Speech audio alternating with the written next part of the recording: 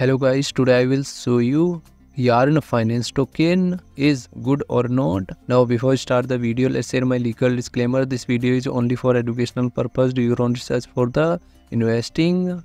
Firstly, you will open CoinMarketCap and copy this address. After that, you will have to open gopluslab.io website and paste here and click on check button.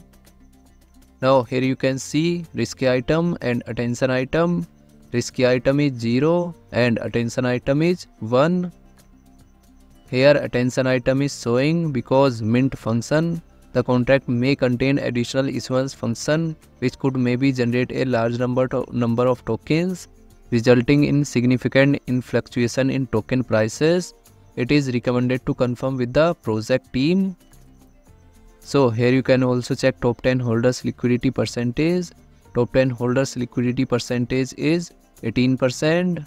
This project token holders is around 23,000 and total supply is 69 trillion.